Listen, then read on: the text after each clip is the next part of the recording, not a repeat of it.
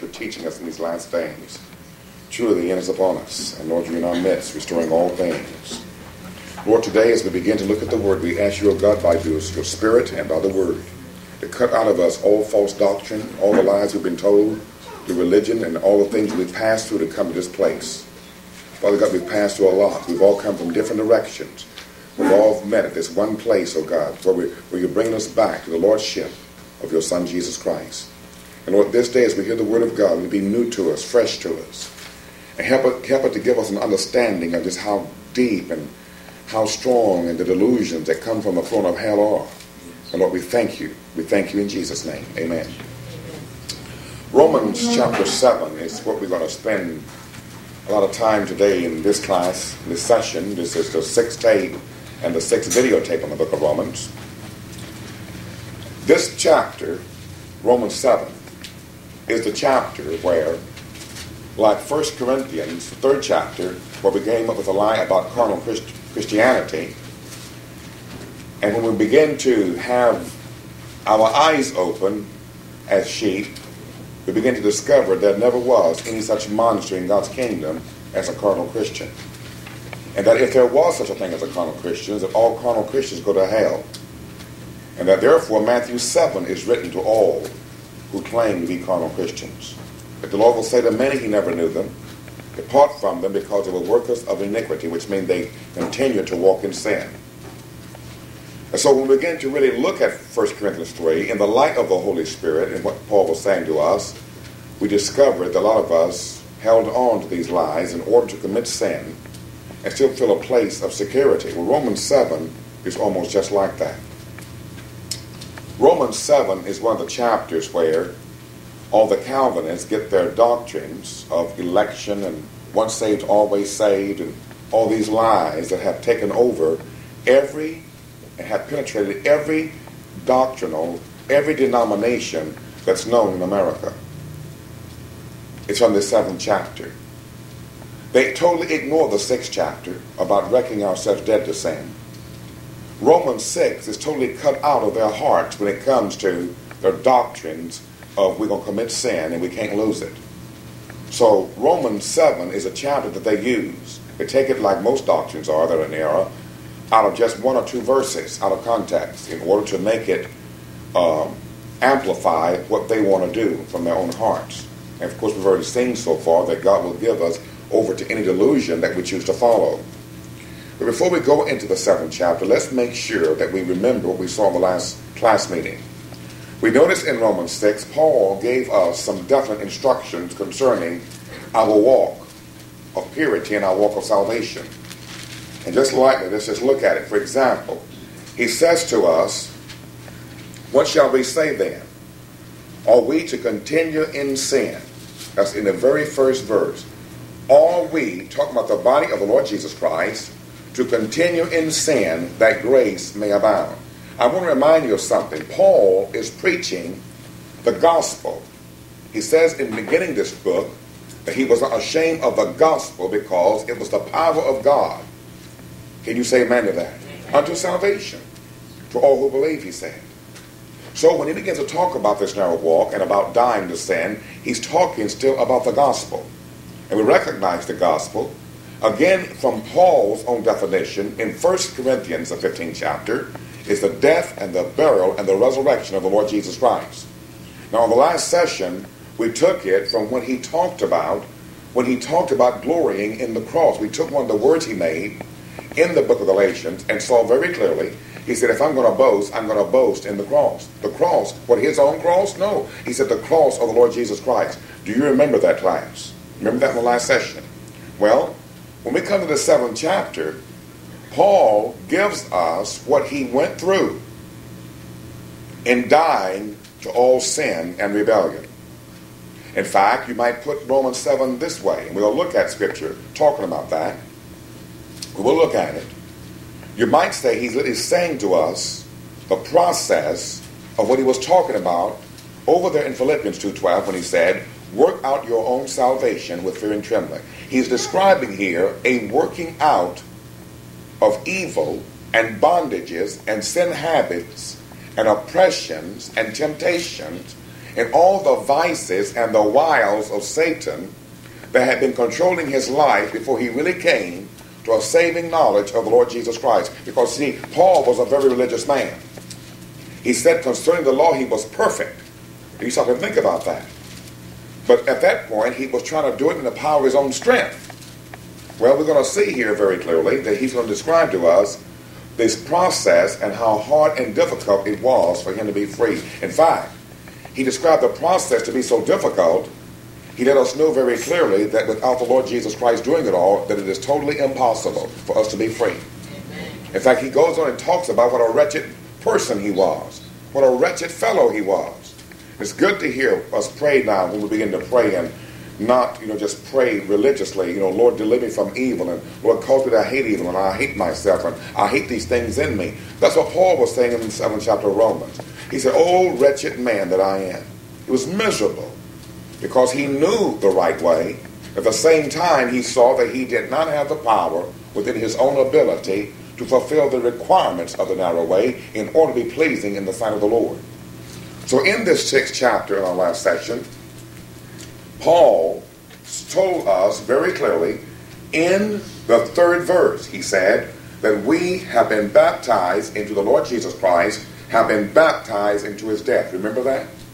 And so, because he told us that, he said to us that in the 4th verse, therefore we should be living in the newness of life.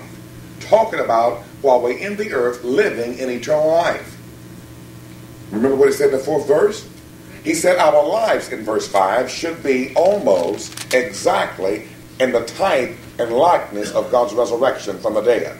Now, when Paul talks about being raised from the dead here, folks, he's talking about being raised from a life of sin. In fact, in Ephesians, the 2nd chapter, he calls it being seated with him in heavenly places.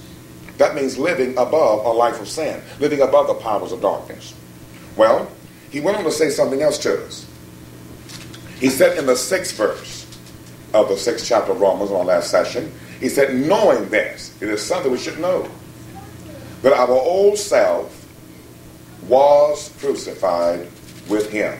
Most of us don't believe that. He's talking here by receiving this by faith. He tells us that in order we come to the right mind of Christ, that we will not continue to live and accept the imaginations and the thoughts of evil and wickedness. He said, knowing this, and he says it in a just rather a matter-of-factly way. He said that our old self was crucified with him. Now, why did he tell us that? He tells you. He says that our body of sin may be done away with. Well, what do you mean by that, Paul? He tells you that we should no longer be slaves of sin. Is that verse also in your Bible, the 6th verse? Yes. Now, you stop and think about that. So how can we come up with these doctrines of once saved, always saved? You can't lose it, no matter what evil you commit. It's ludicrous. And this is not something strange. You see, this doctrine began in the Garden of Eden. That's where it began.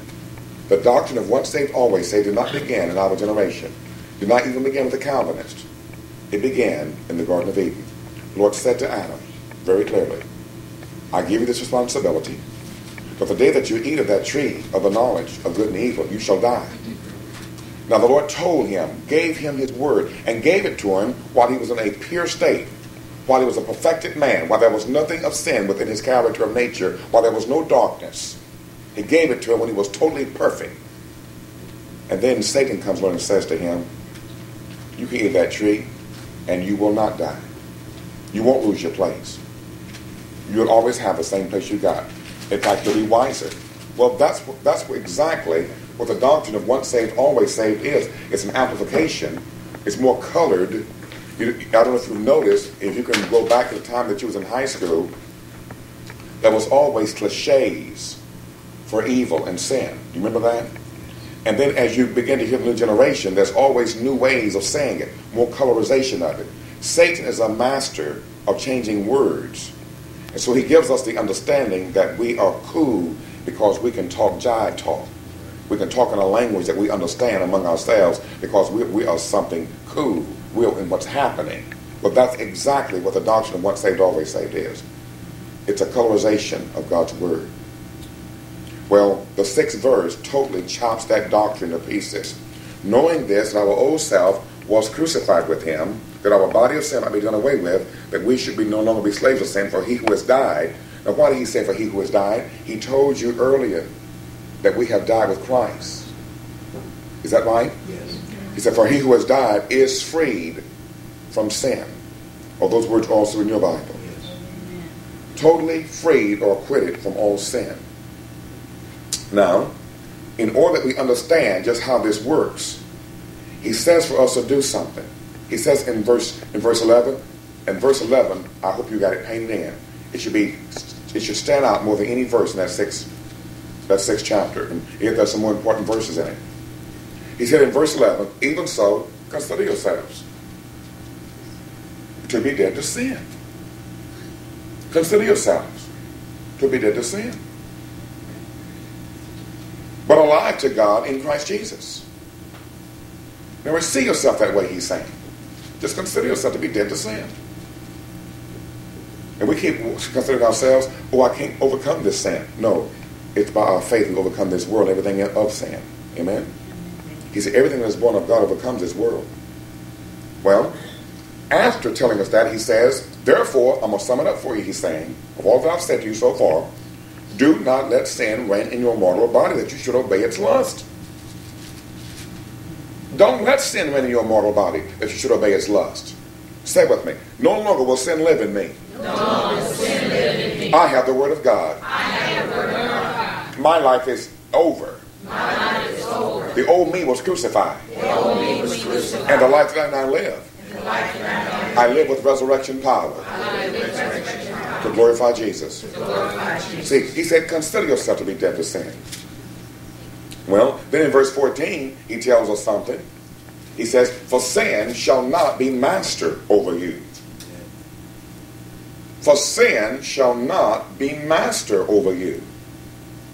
For sin shall not be master over you. Why? You're not under the law anymore. You see, the law was when we try to live in our own strength. And no man can keep the law. It's impossible. And we're going to find out why we can't keep it in a moment. That's what this 7th chapter is about. The 7th chapter is an amplification by Paul to let us know how evil we really are. I keep saying, what is this thing called flesh? Because whenever we hear that God said don't do something, that's when we want to do something. It's just like the nature we see in children. God is saying something to us. Well, he says, but now you're under grace, which means you have all the strength of God available for you to see that you make it in. And you're going to see that. Now, he will bring that out very clearly into the 8th chapter. Maybe we won't make it there today, but we'll try. Well, he goes on to say something else to us. Verse 18, he says, having been freed from sin, you became slaves of what? Righteousness. He says in verse 19, I'm speaking in human terms, because of the weakness of your flesh, for just as you presented your members as slaves to impurity and to lawlessness, resulting in further lawlessness, in that verse he told us something else. He said, whenever you give in to sin, sin has a way of multiplying itself and possessing more of you and taking over the rest of your being, and causes you to have an unquenchable thirst and an unquenchable desire to go back to that same sin over and over again. And the more you give into it, the more it increases its grip on you and its power over you. That's what he says in verse 18. Look what he says. 19. He says, I'm speaking in human terms because of the weakness of your flesh. The weakness of your flesh is a tendency to love sin more than it loves God. So that's the weakness of your flesh. He says, for just as you presented your members as slaves to impurity, the members is every part of your body, your hands, your eyes, your private parts, your nose, your mouth, whatever you use your parts for your members for. He says, and to lawlessness, that means breaking God's law, being in rebellion against God, resulting, he tells you, in further lawlessness. He says, so now, present your members as slaves to righteousness, resulting in what? Sanctification. That's the big key. Sanctified. Resulting in sanctification. A process. Amen? And then he says in verse 22, but now, having been freed from sin, And he uses another term, and enslaved to God. He said, you derive your benefit, circle the word benefit, puts your pleasure and your enjoyment. You derive your benefit, that's pleasure and enjoyment, resulting in what? There it is again, sanctification. Now he tells us something. He says, and the outcome of what? Sanctification is eternal life. And suppose you're not sanctified, then there is no eternal life. There's only eternal damnation. And we'll see that very clearly. Now, when we go into the 7th chapter, he literally goes back to amplify something that he said to us about being free from sin. Chapter 7 begins with an illustration, with an example. I told you that Paul was very wordy. And when I carried you through the 6th chapter, I did not, on purpose, tell you about all the wordiness. And Paul wrote his wordiness as if it was something that we all understood. In fact, he used words from the time he gave us verse 14 to the time he closed verse 23. And so for you to get a better understanding of the 7th chapter, if we would cut out, and please don't cut it out, but I'm talking about only for this session. When you read verse 14, for you to have a sharper understanding of chapter 7, you go directly from verse 14 in the 6th chapter into his illustration, his example, his parable in the 7th chapter of Romans. Otherwise, you have no understanding what Paul is even talking about. Am I making myself clear? Do me a favor. Would you please read out loud verse 14 to me in your Bible in Romans 6? What does he say? For sin shall not be master over you. For sin shall not be master over you. Why? For you are not under the law. You catch that? You are no longer under the law. And we're going to see why we're no longer under the law. And we saw very clearly, if you remember the previous 5 chapters, what was the purpose of the law? Does anybody remember? Schoolmaster. What else was it? To bring us to Christ. And what was the other thing? To show us ourselves. The purpose of the law was also to bring forth God's wrath on all sin and disobedience. Remember? The purpose of the law was so that God would be justified in bringing forth his wrath to all rebellion and sin. And we saw that also in Romans, right? But let's continue. He says, for you're not under law, but what are you under? Grace. You're under grace. Now, once you understand verse 14, now from verses 15 through verse 23, Paul writes that as a matter-of-fact way, this should be something that you already knew and understood. It's a letter he's writing. And so he says to us, you should know these things. So, after saying to verse 14, let's move over into the first verse of chapter 7. He says, or do you not know, brethren?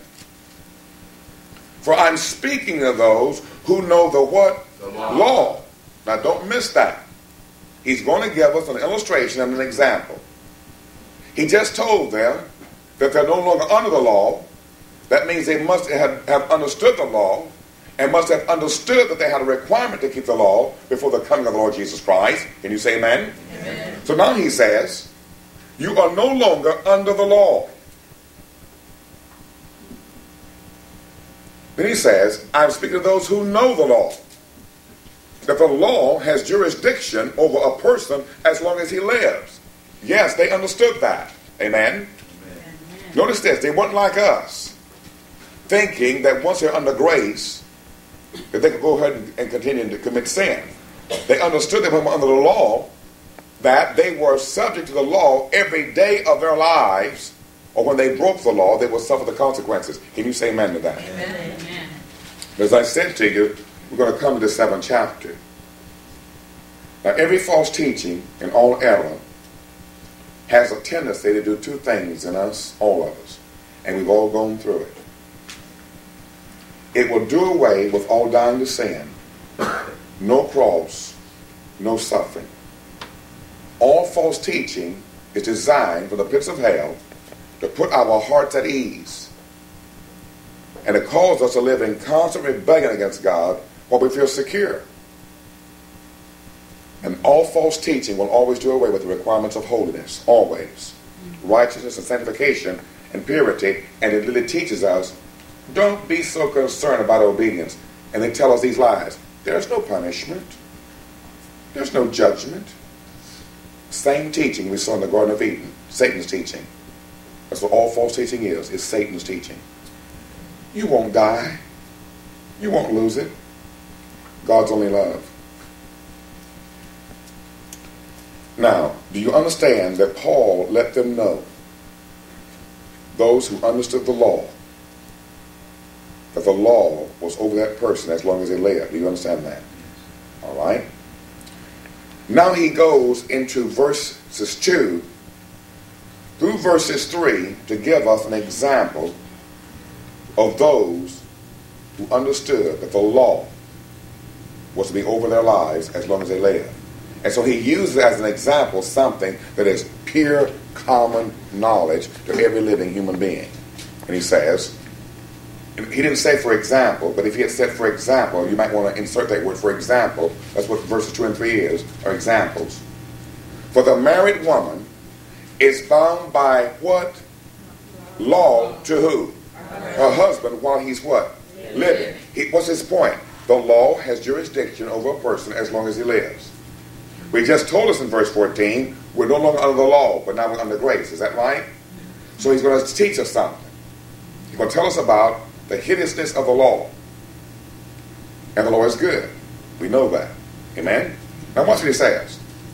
The married woman is bound by law to her husband while he is living, but if her husband dies, why did he bring up the point if the husband dies? He's telling us we're no longer under the law, but now we're under grace. Right? He says, she is released from the law concerning the husband, which means once he dies, she's no longer married to him. Is that right? She's free from marriage because he's dead. He's gone. He's non-existent. Right? So then, he says, if while her husband is living, if her husband is still living, he says, and she is joined to another man, she shall be called an adulteress. Well, we all understand that. And he goes right back to the point again. And let me just say this to you. Remember, we began to study this book while they were trying to go back to the Jewish law. Do you understand? He's telling them that if you have come to the saving knowledge of Jesus Christ and you're trying to keep the law, that God calls you an adulteress? Now listen what he says and watch what happens. He says, but if her husband dies, she is free from the law. That means law of being married to her husband, so that she is not an adulteress, though she is joined to another man. So what is he saying? Once Jesus died for you, you are no longer trying to keep the law in the power of your own flesh. Now you have God's grace given to you. And when you begin to love the Lord thy God with all thy heart, soul, mind, body, and strength, and your neighbors yourself, you will fulfill the requirements of the law. You find those words in the book of Galatians. That's how we keep the law. We have the requirement to love the Lord our God with all our heart, soul, mind, body, and strength, and our neighbor as ourselves. He said the law is fulfilled in one word. Is that right? That's how we keep the law. It's a lifestyle. Then he makes another statement. He says, therefore, he said, I'm going to sum up and explain to you what I've been saying to you. My brethren, you also were made to die to the law. Through what? The body of Christ. Have you been baptized into his body? Yeah. That you might be joined to who? Another. Well, who is that other person? He tells you. To him. That's right, to Jesus. Who was raised from the dead. And here's the whole purpose of why we're joined to Jesus. That we might bear fruit. Say with me. I have the responsibility. To bear fruit. To bear God's fruit. In other words, no more the fruit of the flesh. That's where Galatians 5 comes in. That's where Ephesians 4 comes in. Ephesians 5 comes in. Colossians 3 comes in. He talked about, we therefore are required to bear fruit. But let me say something to you. Before you came to God, we were bearing fruit. But we were bearing fruit for whom we were married to, and that was Satan. We walked in the fruit of anger, strife, rebellion, lust, fornication, adultery, everything that you can think of, uncleanness.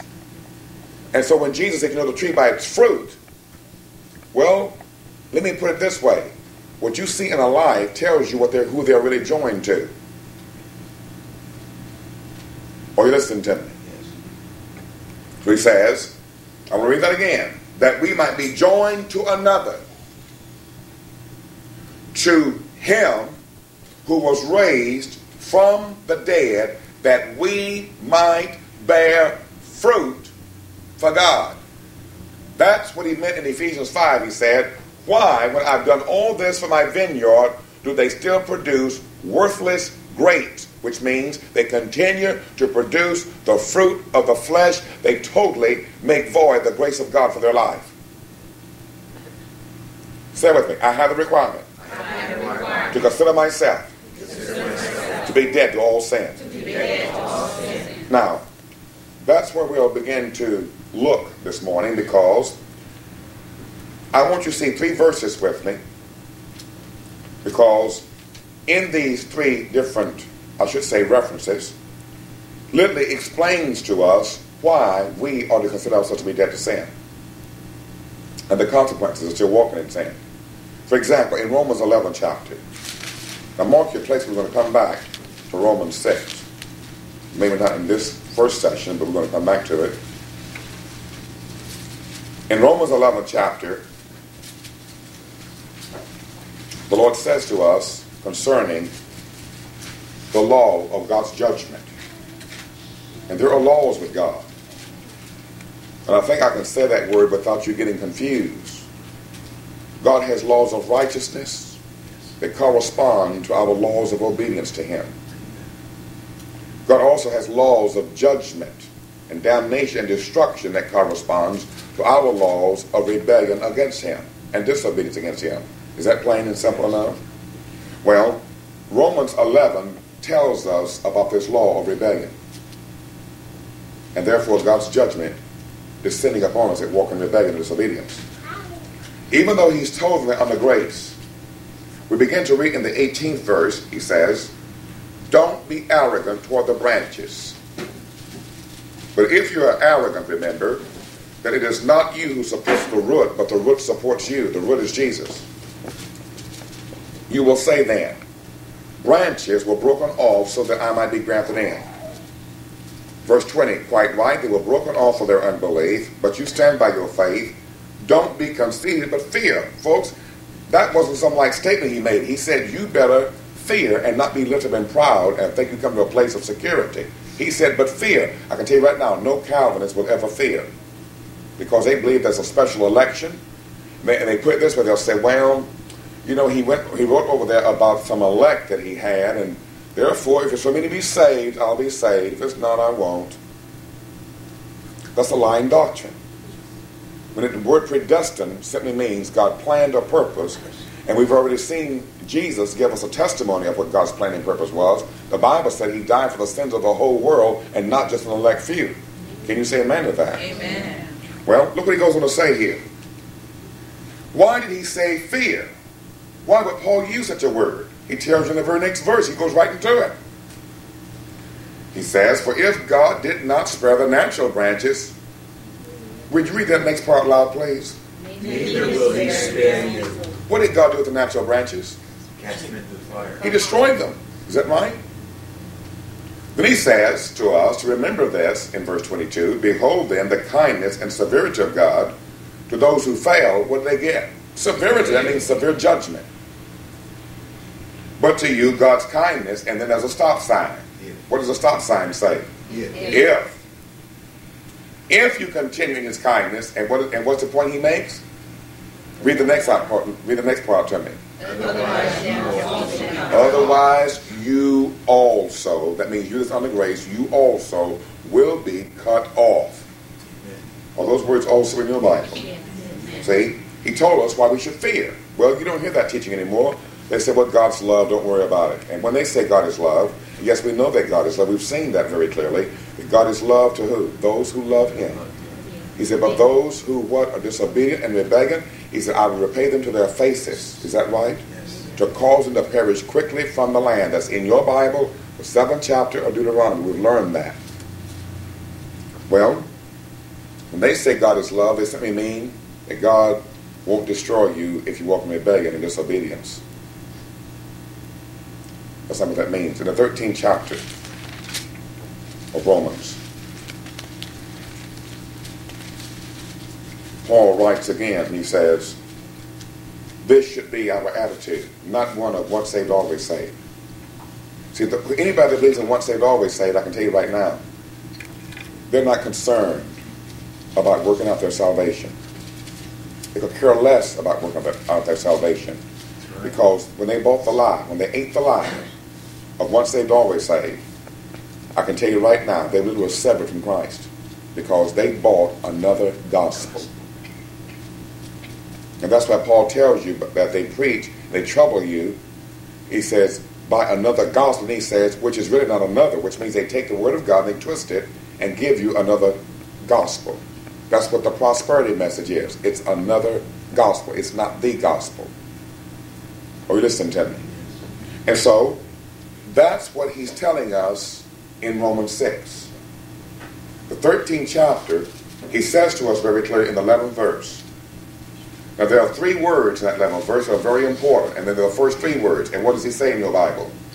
He said, do this. Meaning you found to be doings of this. Knowing the time, but it is already the hour for you to awaken from sleep, for now salvation is nearer to us than when we believed. The night is almost gone, and the day is at hand. Let us therefore, he's still talking about your salvation, lay aside the deeds of darkness and put on the armor of light.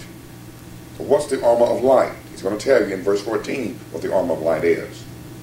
He's going to tell you about the deeds of darkness and what our attitude should be. He says in verse 13, let us behave properly as in the day, not in carousing. That's what all you covered dish dinners are. Pastor Holmes and I rode back to church together yesterday evening. They spent the day with me between services, and we're looking at one of these so-called spiritual churches on the side of the road down there that said, sign up here for your church baseball leagues. Folks, it's not time to be playing baseball and softball. It's time to seek the face of the Lord, to redeem the time, to make up for the lost time we've wasted in God's kingdom. Amen? Amen. Souls perishing in hell by the thousands every second, and we're concerned about, having flesh fellowship and playing baseball. He says, not in carousing and drunkenness, not in sexual promiscuity and sensuality, not in strife and jealousy. He's describing here what it means to work out your salvation. Because everything I just read to you is 7 times stronger than we are. Then he says in verse 14 about the armor of light, he says, well, put on the Lord Jesus Christ. That's the armor of light. And make no provision for the flesh in regard to its what? Lust. So now we know what the flesh is. The flesh is a lust machine that we live in. And everything in this world is lust. Is that right? Yes. Now, one more place. Because we need to see this to understand what he's going to say to us in Romans 7. And Ephesians, the 5th chapter. Notice with me, please, verses 9 through verse 11. Because, did you just read over there in Romans 7 that we might be joined to another, to him who was raised from the dead, that we may bear what? Fruit for who? For God. Is that right? That means his character, his nature. Now we know what the fruit of God is. Love, joy, peace, long-suffering, meekness, goodness, temperance, faithfulness. When he said you know about their fruit, that's what he was talking about. We also have learned what the fruit of the flesh is. For you that don't know what the fruit of the flesh is, let me just read it to you right quick. You don't have to, please don't turn there because I'm not really teaching on this. We've learned this. But you can find the fruit of the flesh very clearly in your Bible in in Galatians, the 5th chapter, beginning at verse 19. And so I'm going to read the list. Immorality, All while I'm reading is fruit of the flesh. If it's in your life, it's the wrong fruit. He said, we should be joined to another and to bear fruit for God. Here's the fruit of the flesh, the wrong fruit. Immorality, impurity, sensuality, idolatry, sorcery. We think all this, what sign were you born under? And mother rings and all these things are. Enmity, strife, jealousy, outbursts of anger, disputes, dissensions, factions, envying, drunkenness, and carousing. And things like these, of which I forewarn you, Paul says, just I have forewarned you that those who practice such things shall not inherit the kingdom of who? Of God. Well, then how can it be once saved, always saved if this junk's in your life? Did he just say they won't go to heaven? They won't. In other words, does he just say to you that you have made your inheritance void? Yes. They will not inherit? Did he just say that to you? Yes. So how can it be once saved, always saved when this junk's in your life, you're still doing these things? Now, in Ephesians, my point is about bearing fruit. See, I'm still giving the application all through the Bible of all of Paul's revelation, what it means to work out your salvation. Paul says in Ephesians 5 verse 9, he says, for the fruit of the light. Did he say put on the armor of light? Yes. For the fruit of the light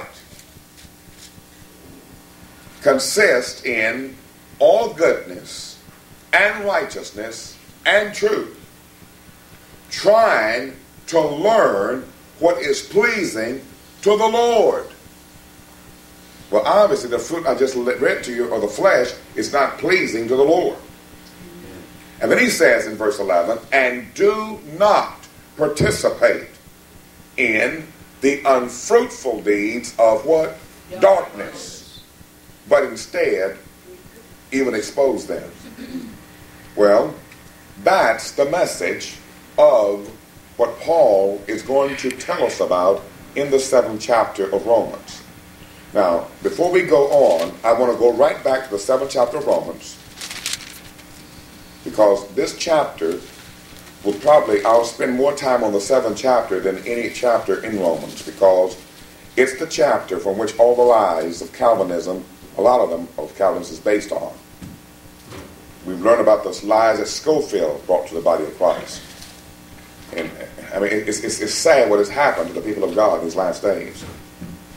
I'm always mindful of how when Schofield first came out with his heresies and his lies, that the men of God of his day did not take him seriously and thought that the people of God would never buy this delusion. But what they never foresaw was that the next generation would begin to buy his Bibles, and they would take, because they saw notes in the Bible, as if it was really the truth, and begin to equate the words of a man to be equal to the words of God. Well, in the 7th chapter, I want to read this again. Now, this 7th chapter begins from the 14th verse of the 6th chapter. The 14th verse says, for sin shall not be master over you, for you're not under law, but you're under grace. Chapter 7. Or do you not know, brethren? For I'm speaking of those who know the law, that the law has jurisdiction over a person as long as he lives. He gave us the example in verse 2 and 3. For the married woman is bound by law to her husband while he's living. But if the husband dies, she is released from the law concerning the husband. So then, if while her husband is living she's joined to another man, she shall be called an adulteress. But if her husband dies, she is free from the law, so that she is not an adulteress, though she is joined to another man. Verse 4. Therefore, my brethren, you also were made to die to the law through the body of Christ, that you might be joined to another. That means the moment that you accepted Jesus, you were free from trying to keep the law in the power of your own flesh. Then he says, to him who was raised from the dead, that we might bear fruit to God. Romans 7, 1 through 4 is dying to the law of sin and death, dying to all rebellion, dying to all evil, knowing that we have been joined to another. Now, everything I'm about to show you from this point on, the time we have left, this first session, is Romans 7, verse 4. And let's just take a little journey through the Word of God and see how that Paul has laced every book he wrote with Romans 7, verse 4.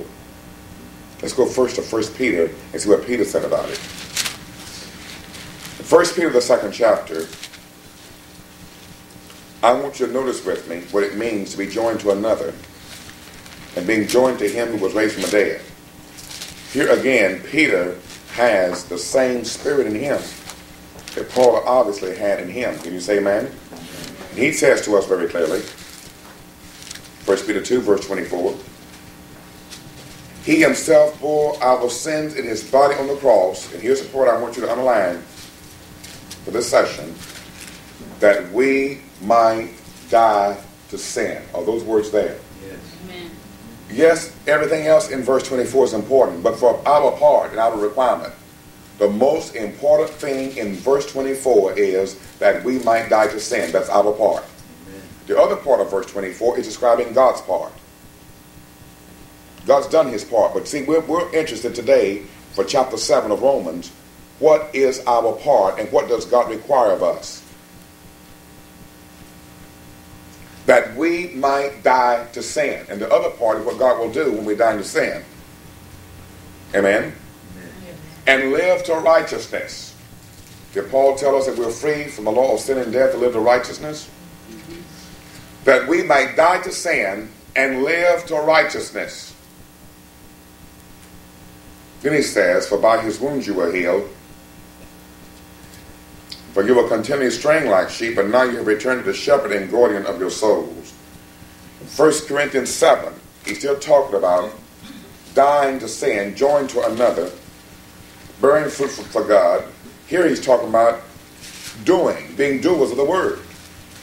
1 Corinthians 7, just one verse there. Notice with me, please, verse 19. 1 Corinthians 7, verse 19.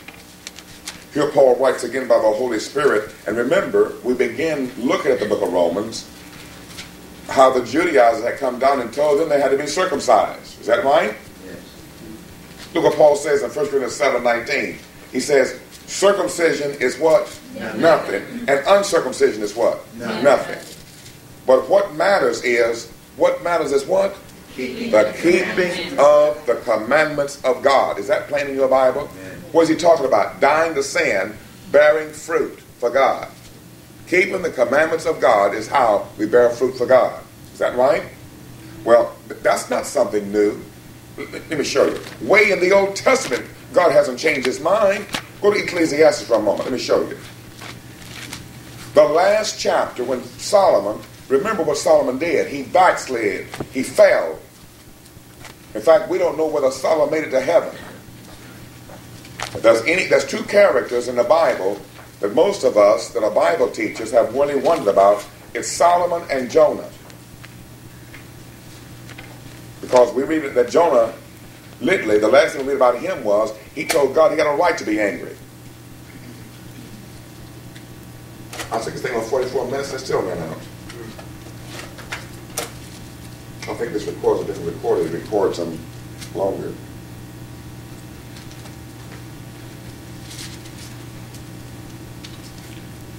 The thing that we saw was Solomon, that he fell. And Jonah, when you read the last part of the third chapter of Jonah, I think it's the fourth chapter of Jonah, 3 or 4 chapter, I can't remember which. He told God he had a right to be angry. And we saw Paul tell us very clearly in Ephesians 5, anger don't make it. Galatians 5, anger don't make it. Ephesians 4, anger don't make it. Is that right? Right. So we wonder whether those two made it. I'm not saying that Jonah didn't repent later. We just know it's according to the Bible. There's no recorded place he ever repented from his anger. Now, in Ecclesiastes, Solomon literally writes for us in that book the foolishness of pursuing all the things of this world and this life and being caught up in expending energy going after riches and to amass riches. And he used the word vanity, vanity, vanity, vanity, vanity. All is vanity, vanity, vanity. That means everything of this realm is vanity. Whenever you find the word vanity, is put loss of inheritance. So, he's going to tell us what he learned. Thank God he wrote it for us. In the 12th chapter of Ecclesiastes, Solomon writes in the 13th and the 14th verse, he says, and by the way, there is a madness in the body today. I know when I was up in different places, everybody was always talking about writing books. That way you get to be known. And it was always a mad rush to write a book. And I can't speak for other men, but I can tell you this now. God has never told me to write a book. I don't plan to write any. And in that 12th chapter, he tells you about the writing of many books is endless, and excessive devotion to books is wearing to the body. But I'm going to zero in on 13 and 14. He's going to sum up everything he wrote. He says the conclusion, when all has been heard, is fear God and keep his commandments, because this applies to who? Every person. For God will bring every act to what? Judgment. Don't miss that word, judgment. Everything which is hidden, whether it is good or evil, or those words in your Bible. Yes. Well, see, so I'm still talking about what Paul's talking about there in Romans 7, verse 4, because when we start reading this part about him finding himself not doing the things that he wanted to do, folks, it wasn't because he was trying to stay in that state and therefore preach that type of gospel and said, therefore you're justified when you're falling from grace or when you're committing acts of rebellion and disobedience. He was saying, I'm telling you, that's all he's saying to us, how difficult it was for me to cause my mind to be renewed and to begin to live to fulfill the mind of Christ.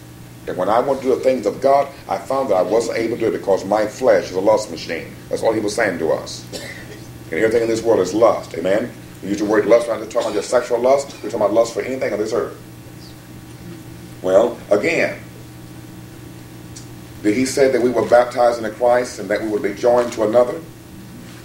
Would you go to 1 Corinthians 6? Let me show it to you there.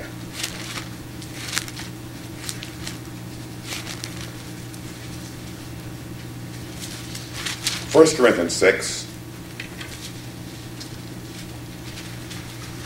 verse 9. He begins by saying to us, or do you not know that the unrighteous, that we learn in 1 John 3, that the unrighteous are those that practice unrighteousness. Is that right? So he tells us about those that's practicing unrighteousness. So how do you come with a Calvinistic doctrine of once saved, always saved? You know, there's a brother that used to attend, I shouldn't even call him a brother, he's an enemy of God. I should call him what the Bible calls him. The Bible in Philippians 3 calls him a dog and calls him an enemy of the cross. And he should come with Jim and Crystal. I think I know who Crystal is. And they all come out of that doctrine of once saved, always saved in Calvinism. And he got involved in adultery and everything else, and the Lord had me to call him one day, and I was calling about some books, and he was terrified because God had told me what he had been doing. And so, you know, I told him, I said, where have you been? He said, I fell from God. He told me what had happened to him. I said, brother, you come back to God. As you run out of that situation, you come back to God. And because he wanted to hold on to his doctrine of once saved, always saved, what he's doing now, he's now writing a book to prove that he can commit sin and still keep his salvation. It is madness. I mean, just literally madness. You know, I mean, if you fall in sin, folks, you fall in adultery, it happen to any of us, we're flesh, you know what I mean? We don't want to justify, we want to run from it, we want God to cut that junk out of us. And I said to myself, how many other souls will this man snare? In other words, he's become now an agent of Satan. Will he snare by reading that book and give them justification when they commit evil? No wonder God won't let me read books. This is what he says. He says, do you not know that the unrighteous shall not inherit the kingdom of God? Don't be deceived. Don't be deceived. Don't be deceived. I don't care how much you say once saved, always saved. Don't be deceived. Amen. Neither fornicators, nor idolaters, nor adulterers, nor effeminate, nor homosexuals. And by the way, the word effeminate is not even homosexuals. They just act prissy. You know what I mean? Yes. Amen. Don't miss that.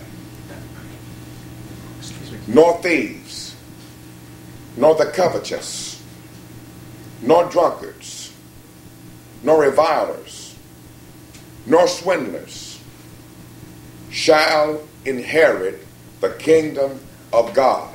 So how do you get out of that once saved, always saved? I'm not condemning. There was a brother here last night. When he walked in, I showed him, I said, this brother needs to be delivered from homosexuality, doesn't he? That's when I begin the service. You'll be bound, every unclean spirit. Know what comes among you. Ask God to give you eyes to see. I'm not condemning the brother. Pray for the brother. This is what he says in verse 11. Such were some of you. I'm sure that we can all read this list and find something in there that fit us in the past. Such were some of you. But he says, but you were washed. Washed how? In his blood. Is that right? Yes. But you were sanctified. Notice the word sanctified. But you were justified. Did Paul tell us that he was raised for our justification? Remember what we read in the 4th chapter and the 5th chapter of Romans? That Jesus was raised up for our justification. You were justified, which means no matter what you were in this list, that when you accepted Jesus, he raised you up with him and said he's justified. Or she's justified. You were justified in the name of our Lord Jesus Christ and in the Spirit of our God. Are those words also in your Bible? Now, after telling us that, would you drop down, please, to verse 15? And I said to myself, I wonder if this guy that's writing this book knew about verse 15. He says in verse 15, do you not know that your bodies are members of Christ? Now you stop and think about that. Every body part that you have on your being has now become a part of Christ Jesus. Shall I then take away the members of Christ and make them members of a harlot? And he says, may that never be your attitude. Well, this guy's going to write a book on once saved, always saved. That's his attitude. Or do you not know that the one who joins himself to a harlot is one body with her? Well, I can tell you this too. That happens when you join a harlot church. I was part of a harlot church.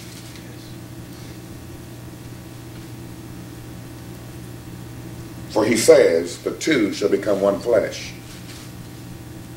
What's his point? Yeah, we should know these things. What's your point, Paul? The point is verse 17. But the one who joins himself to who? The Lord. Did we just read in Romans 7 that we're to be joined to another, to him who was raised from the dead, that we might bear fruit from God? For he said, for the one who joins himself to the Lord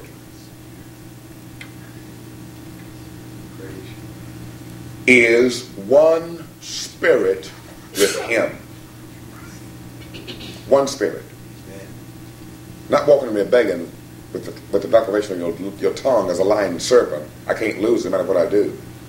I told you before about when we were in New York about this man coming out with two prostitutes on his arm, staggering drunk. And so I was passing out tracts and said, yeah, I'm a Christian too. And I remember me and the two girls and someone was with us said, what, you're a Christian? Well, haven't you heard? It's one thing to always say, God don't see my sin, he just sees the blood. And I said, bro, you're on your way to hell. Like you can't lose your salvation. I prayed the sinner's prayer. What an abomination. There's Titus 1:16. They profess to know God, about their deeds they deny it. They profess to know God. That's what he says.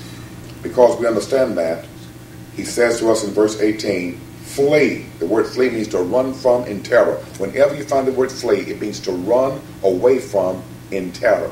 Run away from in terror. I remember when I got saved that was a star basketball player for Wheatley High School, and he and I used to run together and play ball together. We were good for one another. And his name was James Walden. And I remember when we had learned these scriptures, and of course, you know, when you're young, many times that you're still fighting temptations, sexual temptations, and we saw this scripture, we discovered it. And So we had made a pact that if we ever got in a situation, we would flee and run from in terror. And I'll never forget, one day he came running to my house. He was panting, he was out of breath. And I said, James, what's the matter? He said, brother, I just had to flee fornication. And we had King James Bibles, and I think, so I heard your Bible says flee fornication, doesn't it? Yes. And I remember, I said, you had to what? What happened? Well, he was a good student also, and this girl invited him over to help in her algebra homework, was a pretense. And so he was trying to help with her homework, and she was just all over. He kept moving away from him. He had gotten saved, you know. And so she called him in the next room, and there she was, totally unrolled. And he said two thoughts went through his mind. This girl, and then the other thought, he heard the scripture. That voice said, flee fornication. He said, I stopped, and I heard that voice, and I just turned and just ran out of the house, left the door wide open, and kept running. And I mean, he must have run 5 miles. And I said, that's what I said. I said, praise the Lord, brother. Praise the Lord, brother. That's what I said to him. And of course, the report went out of the next day at Phyllis Whitley High School that James Walton had to be queer. It was spread everywhere. He had to be queer. Yes, he did. I said he wasn't queer, he was peculiar. Gospel was peculiar. Amen.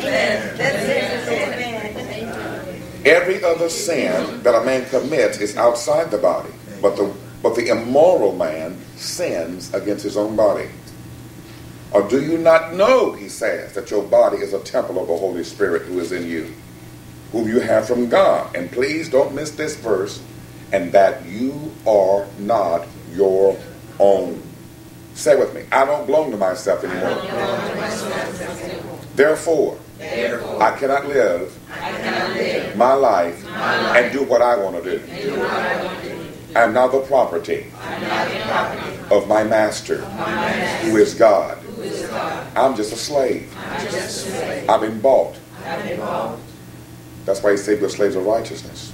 And guess what? A slave has no rights to do what he wants to do. He's bound to his master. But he says in verse 20, for you have been bought with a price, therefore glorify God in your body. I can tell you right now, anybody that believes that once saved, always saved, do not live to glorify God in their body. Everything I'm showing you is still Romans 7, verse 4. In John 17, did he just say they were one spirit with him? Yes. Okay. Let me show you this prayer that Jesus prayed. We call this his, this is the real Lord's Prayer. John 17.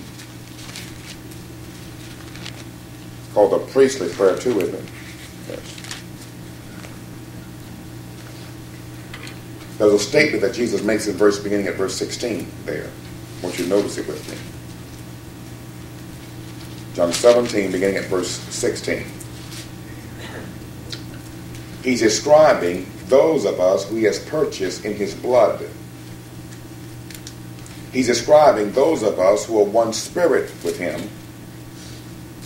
He's describing those of us who are supposedly joined to the Lord, who say with our tongues that we are his disciples. And here's what he tells God about us. You see, he ever lives to make intercession for us. He ever lives to speak in our behalf. And it says in the 16th verse, they are not of the world, even as I am not of the world. Sanctify them in the truth. Thy word is truth. That's why we're in the word. You might not realize it, but we're being sanctified. We're being sanctified in the word, by the Spirit. Sanctify them in the truth, and he tells us the truth is, thy word is truth. Verse 18, he says, as thou didst send me into the world, I also have sent them into the world. That's why we go out in the highways and hedges and compel them to come in. Just like God sent him into the world to seek and to save that which was lost, he now gives us the same charge. We are sent out into the world to also seek and to save that which is lost. And as slaves, we cannot tell God the excuse, I don't feel like it. I'm too tired. I'm too old. I'm too young. I'm too black. I'm too white. I'm too male. I'm too female. There are no excuses. Then we come to the next verse. Then he says in verse 19, and for their sakes I sanctify myself. What does he mean? He sanctified himself? That's very simple. He lived it. That's exactly right, Sister Harriet. He lived it. He lived only to do the will of God and the word of God. That they themselves also may be sanctified in truth. I don't ask in behalf of these alone, but for those also who believe in me through their word. And that what's happened to us? We're believing in God through the word that the disciples wrote to us. Yes. See, before we were believing the words of man. See, I can't wait. I hope I have time to get to this. Oh, dear God, this session is flying by. But you're going to learn what he meant when he said about removing our hearts far from him. See, we ignore that part, that next little sentence that says, they teach for doctrines the commandments of men. The words of man don't sanctify. No. Amen. The words of man sends to hell. Amen. And that's what we're eating, the words of man. This is what he says. He said, I'm also making intercession for those who will believe in us through their word. In verse 21 he says that they all may be what? One. He that is joined to the Lord is one spirit with him. That they all may be one, even as thou, Father, art in me, and I in thee, that they also may be in us.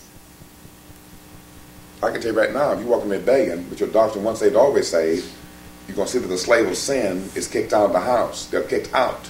Kicked out. That's why I gave you that teaching last about the angel. That angel, the seraphim, is designed to keep you out. If there's not one thing you can do about it, except repent and pray that God grant you repentance. That's what he says. That they may be one, even as thou, Father, art in me. That means God is one in Jesus, and I in thee, and I'm in Jesus, and I'm one in God. And that they also may be in us, and we may be one also, that the world may believe that thou didst send me. Are those words also in your Bible? In Galatians, the 2nd chapter, Paul describes this type of relationship. And he says in Galatians 2, notice with me please, verse 17. Galatians 2, verse 17. See, how can we even eat the lie of what they have told us Romans 7 meant unless we get the clarification of what Romans 7 means? You know, there was an Assembly of God preacher in, I once preached at this church in Big Stone Gap, Virginia, and when we went there, we could tell the man was immoral, and he had a wife and a family, but he was involved in all types of other sexual relationships. And the Lord told us, we knew. And recently he called me about, 6 months back. And he said, brother, he said, I'm to the place, he said, I'm almost convinced that it's impossible to be saved.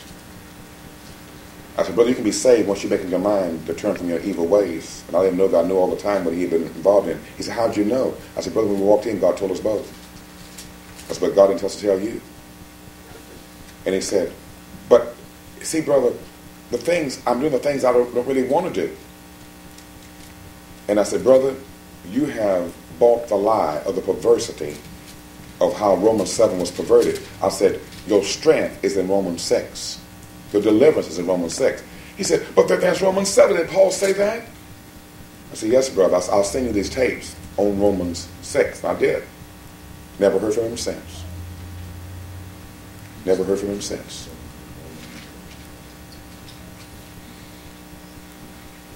Galatians 2. That's what it says in the 17th verse. But if, let's stop with 2 stop signs back to back. Stop sign, but, stop sign, if, stop sign. But if, while seeking to be justified in Christ, we ourselves have also been found what? Sinners. Comma. Question is asked. Is Christ then a minister of sin? No. And he says again, may that never be your attitude. How in the world could we have ever bought once saved, always saved? Let's continue. For if I rebuild, what is he rebuilding? A life of sin. If I rebuild what I have once destroyed, I prove myself to be a transgressor.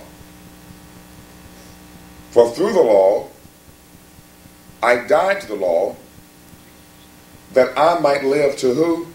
God. Are those words also in your Bible?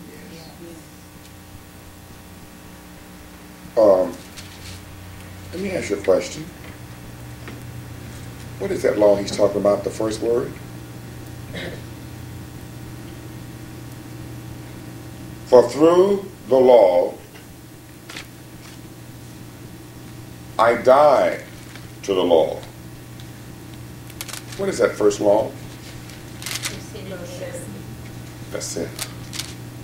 The Spirit of life in Christ Jesus has made us free from the law of sin and death. Well, since you got it, I'm going to have to turn to you and read it, brother. I just knew you wouldn't get that one. That I might live to God. Then he just clarifies it. I have been crucified with Christ. What is he doing? He's reckoning himself dead to sin. I have been crucified with Christ. And it is no longer I who live, but Christ lives in me, and the life which I now live in the flesh, I live by faith in the Son of God, who loved me and delivered himself up for me, and I don't nullify the grace of God. Is that in your Bible? Because I live in a life that does not nullify the grace of God.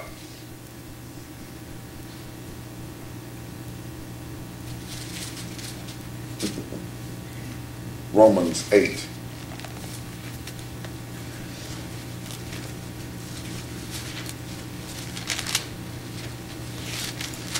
Romans 8.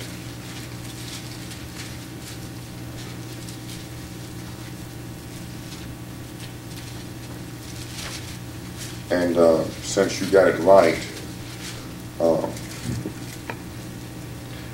going to get to Romans 8 because probably in the next Bible school session we'll continue the book of Romans, probably.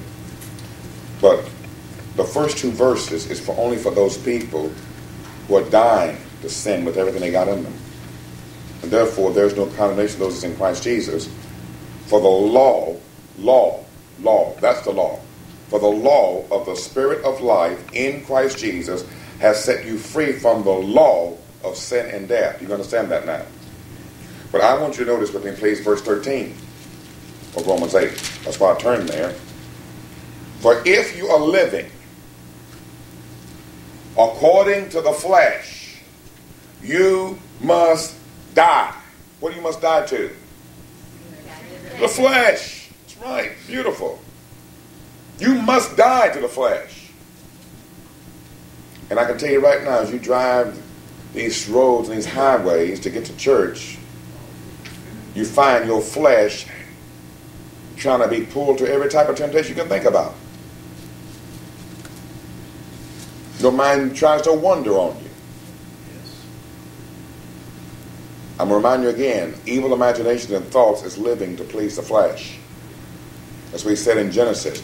He said, man's imagination is continually evil. I'm sorry I ever made man. Yes. If you're living according to the flesh, you must die. But if by the Spirit you are putting to death the deeds of the body, you will what? Live. Now, let me say this to you. There's not a Calvinist that believes, verse 13. They may tell their mouth they believe, they're liars. And their father is the father of lies. Because he tells you in verse 14, for all, does your Bible say for all? Yes. All who are being led by the Spirit of God, these are the sons of God. Let me ask you, what are the sons of God doing? What is the Spirit leading them all to do? To put to death the deeds of the flesh. Not writing books on once saved, always saved, and special election. That's what it means to live by the Spirit of God. The Spirit of God, the Bible says, Jesus told us, when He comes, He will convict us of sin, of righteousness, and judgment to come. And so what does the Spirit of God do? He comes to you and says, that is sin, Todd. Don't do it anymore. And Todd says, yes, Lord. That is sin. Victor, don't do that no more. Yes, Lord. Help me, Lord. Give me the grace to not do it anymore, Lord. Lord, I can't do it in my own flesh, Lord. I can want to not do it, Lord. Help me, Lord. You talk about the grace, Lord. Put it to death in me, Lord. All who believe by the Spirit of God, these are the sons of God. Not those that spot in their doctrines, once saved, always saved.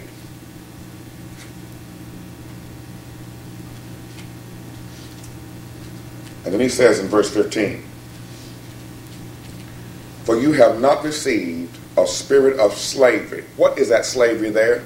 Slave to sin. Slave to sin. You haven't received a spirit of slavery to sin, leading to fear again. But you have received a spirit of adoption as sons, by which we cry out, Abba, Father. The Spirit Himself bears witness with our spirit that we are children of God. Here we come to verse 17. And don't miss this, because he said earlier about being joined to Christ. And if children, that means children of God, not children of the devil. Does he say children of God? Talk to me. Yeah. I'm going to read this verse to you.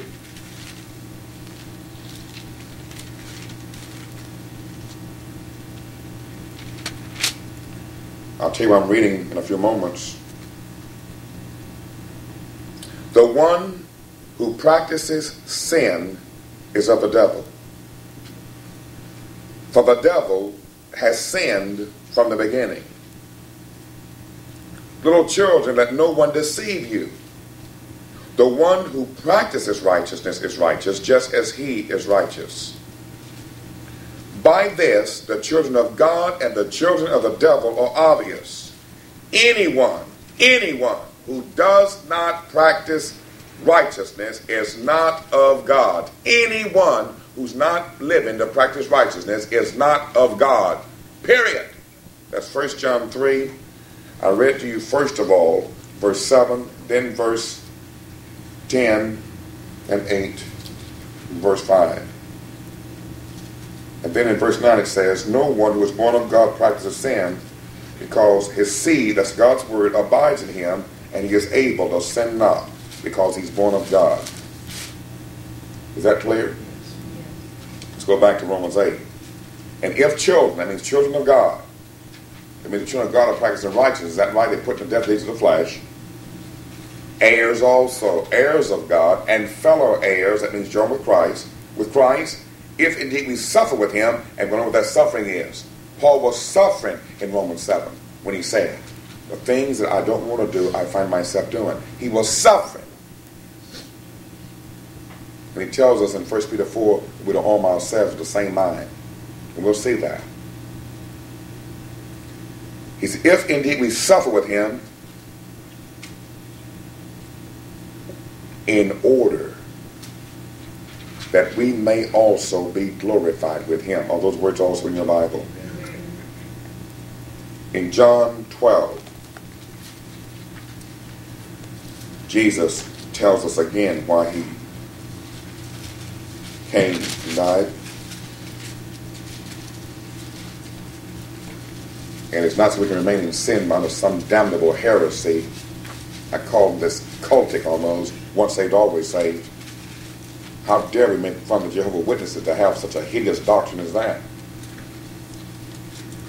In Romans 12:46, Jesus says, I have come as light into the world that everyone, not just a few elect few, everyone who believes in me may what? Not remain in darkness. Are those words in your Bible? Amen. In John 7, quoted earlier, let's look at it for the sake of the tape and those who receive our tapes. In John 7, the Lord writes again in the 34th verse, and he says,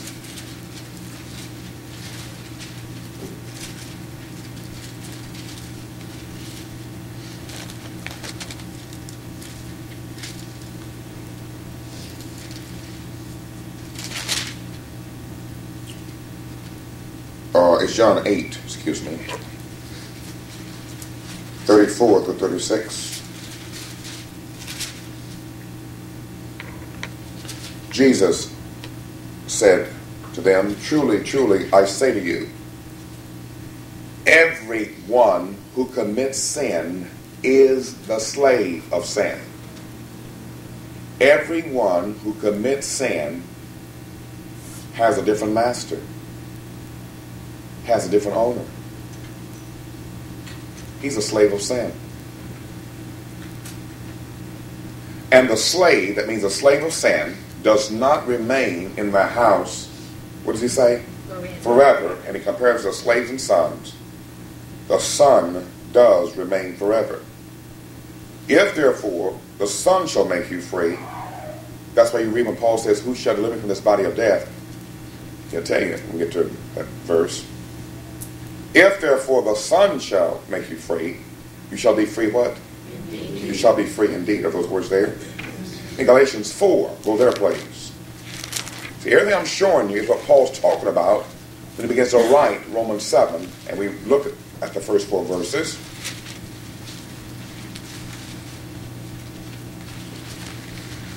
Galatians 4, let's look at verse 27.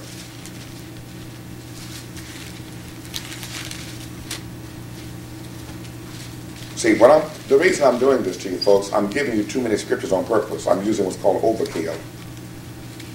I'm using the beating of the water on the rocks because I want you to see what a twisted perversion and how many scriptures they had to ignore to come with a damnable heresy like once saved, always saved. That's why I showed you yesterday about this scripture about they use no man can take it out of the Father's hand. What a damnable lie they've gotten out of something so pure and perfect as God's word. But the one who has an evil heart, all things are evil, isn't it? Yes. But in Galatians 4:27, he says, rejoice, for it is written, rejoice, barren woman who does not bear. Break forth and shout, you who are not in labor. Don't miss this part. More are the children of the desolate. That means the one that's lost than of the one who has a husband. Did Paul give us an example about the law of a husband being married to another? Is God our husband? Yes. Remember that scripture in Isaiah that a lot of times we've used in error, but it's okay, I guess, to use that way because you're not trying to sin with it.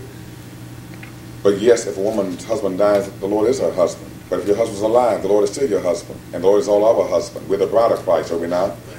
He told you right there that the children of the desolate one, that's Satan, will be more than the one that has God as a husband. And you, brethren, like Isaac, are children of promise. But as at that time, the one who was born according to the flesh is not talking about a natural birth, talking about a spiritual birth, one that is a spiritual birth of the flesh. Persecuted him who was born according to the Spirit, so it is now also. But what does the scripture say? Cast out the bondwoman, that's one of bondage and sin, and her son, For the son of the bondwoman shall not be an heir with the son of who? A free woman. So then, brethren, we are not children of a bondwoman, but of the what kind of woman? Free. A free woman. And those words in your Bible. Yes. That means we're not to be children of sin. Is that right? In Galatians 5:16, notice with me, please, again. Paul says, but I say, what's that word there? Walk. What does walk mean? Fruit and deed, lifestyle, your everyday practices. Walk by the Spirit. That means be under control of the Spirit. And you won't carry out the desire of the flesh. Are those words there? Amen. For the flesh, he tells you about this lust machine that we're all born of, sets its desire, sets its will. That means stubbornness. Literally has made up its mind. It's not going to give in. The flesh is our enemy. Sets its desire against the Spirit. That means the will of the Spirit of God. And the Spirit also, in a way of stubbornness and determined to fulfill God's will, it sets its desire against the flesh. That means everything in the flesh, the Spirit comes against it. For these are in opposition to one another. So here you are, born of the Spirit, and there's a war going on within. Paul's going to describe that war. So that you may not do the things that you please, which means we don't live to please our flesh anymore. We're living now to please the Spirit of God. Is that right? Amen. For if you're led by the Spirit, that means led by the Spirit of God, you're not under the law. The law's a curse, isn't it? That we've learned that. And then, of course, he names all the things which are of the flesh. And we looked at that earlier, the wrong kind of fruit. But I want you to skip on down and look at something with me, please. Verse 24 and verse 25. Who belongs to Christ? You're going to tell you who belongs to Christ. Now those who belong to Christ Jesus have done what to the flesh? Crucified the flesh with its passions and its desires. What is the flesh? He just told you. Passions and desires. I remember when I was in nursery school, we used to have this thing about, let's say, what are little girls made of? Sugar and spice and all things are nice. What are little boys made of? Snakes and snails and puppy dog tails. What is the flesh made of? Passions and lustful desires. That's what we're made of. That's right. That's what the flesh is. It's a passion machine, a lust machine, all kind of craving machines. Got to have it machine. I've seen people get 2 jobs because they set their eyes and their desires on a big house they can't afford. They'll get 2 or 3 jobs and work overtime. What's happening? They are satisfying their flesh. Doesn't matter what it costs them. Their flesh want to have what they want. He says in verse 25, if we live by the Spirit, let us also walk by the Spirit. Are those words also there in your Bible? I'm still talking what Paul's talking about in Romans 7, verse 4. Being joined to another. In 2 Peter 2. 2 Peter 2.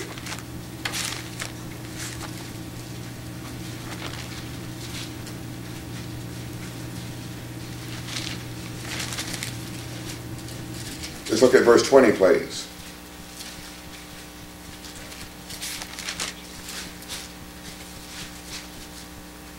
For all you once saved, always savers. I don't know there's none here, pray tell. Let me show you this. Here's a guy, he's saved. That's what this verse is about. He got saved. He came to grace. He came to salvation. Here's a warning, verse 20. For, there's a stop sign, if, after they have escaped the defilements of the world by the knowledge of the Lord and Savior Jesus Christ, he said if, they are again entangled in them and are overcome, them there are the defilements of the world, and are overcome by the cravings and the passions of the world, the last state has become worse for them than the first. For it would have been better for them not to have known the way of righteousness than having known it to turn away from the holy commandment delivered to them. It has happened to them according to the true proverb. A dog returns to his own vomit. Now you know why I call that man a dog. Because I learned later that when he had gotten saved, he had been saved out of pornography and lust. And he goes back and picks up just a woman of the world in a grocery store, and they get involved in this hideous act because he holds onto this doctrine. Once saved, always saved, so he's writing a book now. The true proverb's right there. There's the word of God on it. Is it there? Yes. A dog returned to his own vomit. That's what that picture means right there on the wall. That's why it's there. Beware the dogs. It means very friendly, very personable. He's a nice man. There are lots of nice men in hell. He returns to his own vomit. And a sow is a pig, after washing, returns to wallowing in the mire. You ought to see how those pigs love to play in filth. I mean, and when it stinks, and I ask myself, big as their nose are, do they smell it? Now let me show you this. Go to Philippians for a moment. You wonder why you've had to wrestle with different ones that you've been calling brothers and sisters who keep going back to the same sins? Let me tell you, you've been playing with a doggy, an oinker, a pig.